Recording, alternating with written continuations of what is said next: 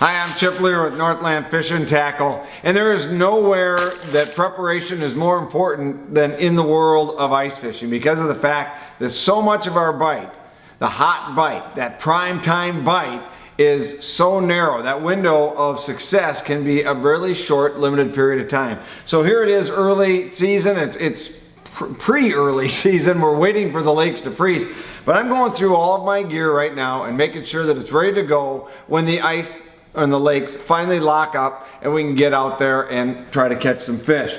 What I'm doing right now is I'm sitting in my fish house and I'm just going through everything that I potentially could be using in this early ice period. So I'm grabbing my electronics. I am making sure that the cord is hooked up. I'm making sure that the lights work. I'm checking the battery condition, making sure that's all charged up, ready to go. I'm going through my heater. I'm making sure that it ignites when I want it to, making sure that my propane source is locked on and ready to go. And I do the same thing for lights, no matter if I'm using a headlight going or coming from the lake, or if I'd like to just fish with a headlight or an LED that's connected to my fish house.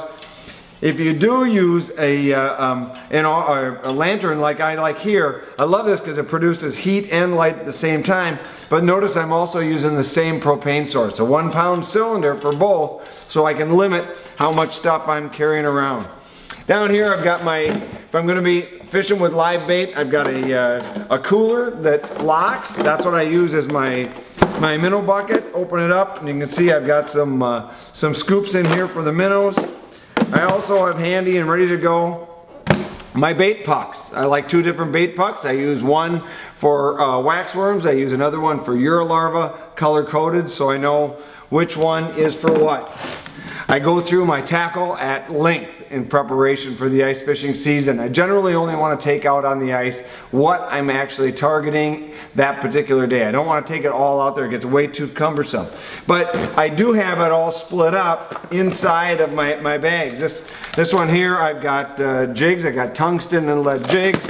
We've got all of our plastics in these nice little containers that all go together, so it's simple and easy. I've got all my spoons in a completely different box down here. Got that all separated along with my larger attraction baits. Inside my house itself, I look around here and figure out where I've got everything. Essentially, I leave every day with 3 rods. I've got the 1 rod set up for a really aggressive presentation, something for a little bit more moderate, and then of course my light little one for the finicky of bites that you run into. But as you get ready early season, some of the most important things that you do are way back here in the back of your fish house. I put together little containers like this, sealed up, locked up, and inside here I've got some extra propane, I've got extra hand heaters, body heaters, other containers for live bait should I need them, an extra tote, some hooks for towing, maybe even an extra rubber strap for your ice auger, because we know those break or get cut on occasion. But it seals up, locks up, goes right behind me. I also got little bags like this. Inside here I've got a little extra neck gaiters, some extra gloves. Of course you got to have a plaid hat. That's kind of mandatory for going ice fishing. Come around here, my new little find from this summer. I got that short little green bucket here that I can use for to put my fish in. Of course, it's got my ice skimmer in it. But all this is just about getting set up and get ready, so that when I get out there and get ready to go fishing, and I need a light, I know that it's right down here on my left. I need a hook out, I got it. It's right down here. It's in the trays. It's all ready to go. Get prepared so that when you get out on the ice, you're concentrating on fishing and not trying to find something in the back of your fish house. Hey, if you like these videos, make sure you subscribe to our YouTube channel.